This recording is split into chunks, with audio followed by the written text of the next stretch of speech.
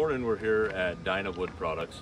We have Noah, who is a seasoned veteran on Good morning, Chris. Good morning. On the Dyna Wood Processors. He's also their top salesman as well.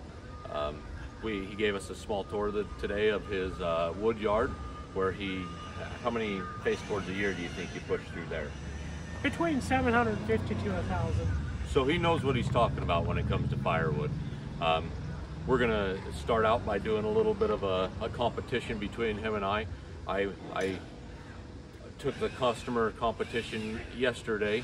I was the winner of that, but me and Noah have kind of a little side one going on this morning.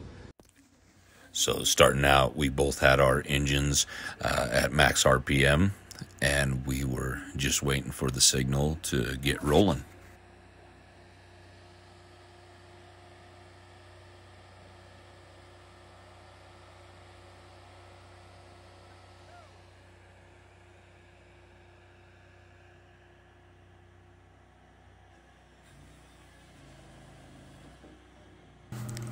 Now the oak is much different than what I'm used to.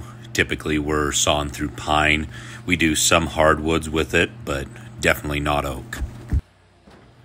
Looking at the end of my conveyor, I actually have the Grizzly bar clean out tray.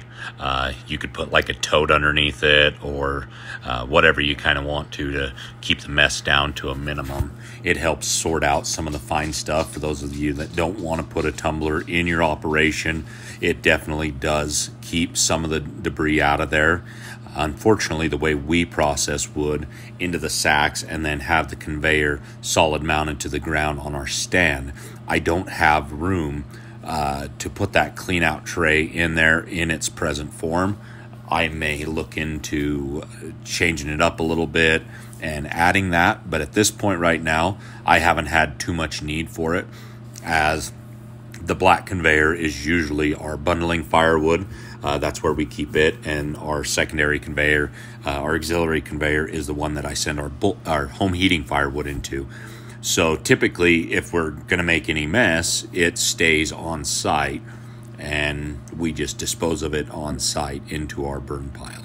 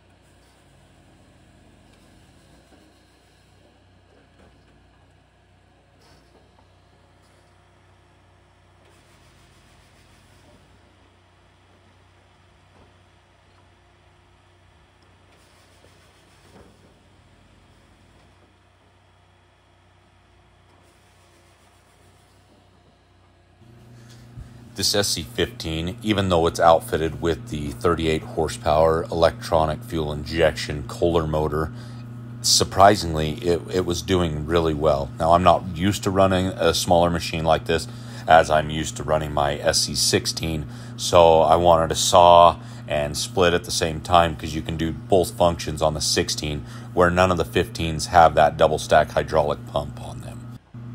The SC15, you're basically only able to operate the saw or the splitter, where the SC16 you can operate the splitter and the saw simultaneously. some of the bigger logs, you can actually start cutting them while you're pushing a log through the wedge, and then retract it. And by the time you're done retracting, if you time it right, it will drop down in, and you basically lose no cycle time. That splitter wedge or the maul is going back and forth, and it's never stopping. It doesn't always happen that way, but you try and run it that way to get the best efficiency out of your machine.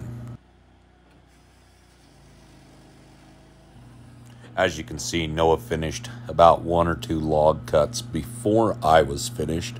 And, he's running a 49 horsepower machine compared to the 38 horsepower machine that I was running.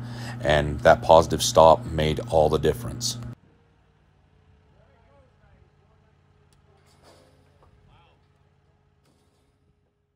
On that SC15 versus the gas motor on this SC14. And our thoughts were, with the positive stop, that we would probably be pretty close in time, although this machine has less power than the diesel. With that positive stop, it was able to hold its own and keep up fairly well. I think we were within 15 or 20 seconds of finishing with one another. Exactly. So that positive stop right there can take a lower horsepower machine and now make it comparable to the higher horsepower machine. So just imagine when you put that positive stop on a 16 or the 15 diesel, how much more productivity you're going to gain. Exactly, right on. Special thanks to the folks at Dyna for helping make this possible. We appreciate you and all you do for us. Thank you.